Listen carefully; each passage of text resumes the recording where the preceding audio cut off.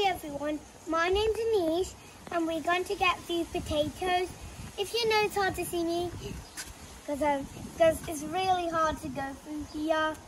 My garden is turning a bit into a forest actually, right?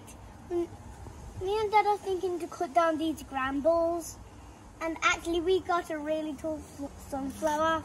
Yeah, someday there'll be a big blooming sunflower, and here's a bigger one. It's already getting one, and we're going to get some potatoes. Come here, see all these plants. These are all made from rich soil. You don't need to use any fertilizers, nothing.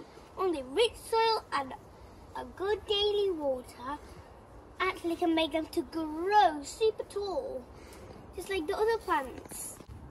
So leaves and worms or worms' gut actually make the soil.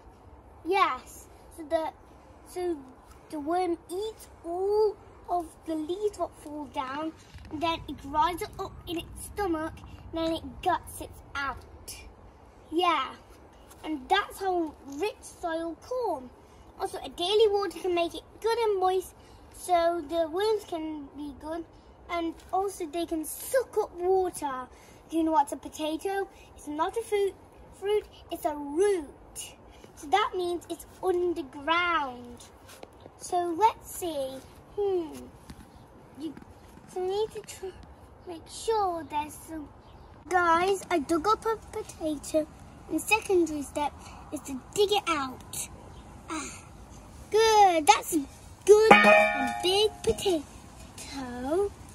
So now, check here. Come on. Get some potatoes out, just like the ones in the pot. Let's start over here. I found one. Now put it in here.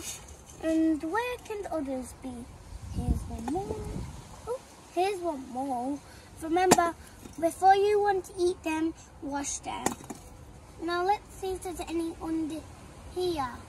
Now, here's one, and here's one more. Oh. So guys, this is a really heavy load. A lot of potatoes and one onion and one garlic. Imagine that.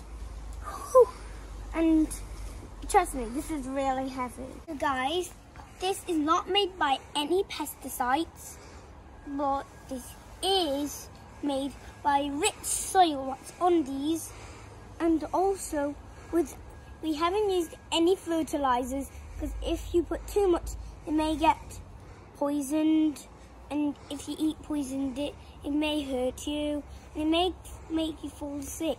So these won't make you fall sick because these don't even have any fertilizers inside. So now we may get to make a potato stew with these for 1 day, 2 days, possibly, but I don't really know for sure. But what I know is these are really healthy and they're organic, like all the other fruits. We haven't used any fertilizers, we haven't used any pesticides. It's fertilized really well with the worms. You need to thank the worms if you don't use any fertilizers and pesticides. You need to say thanks to the worms.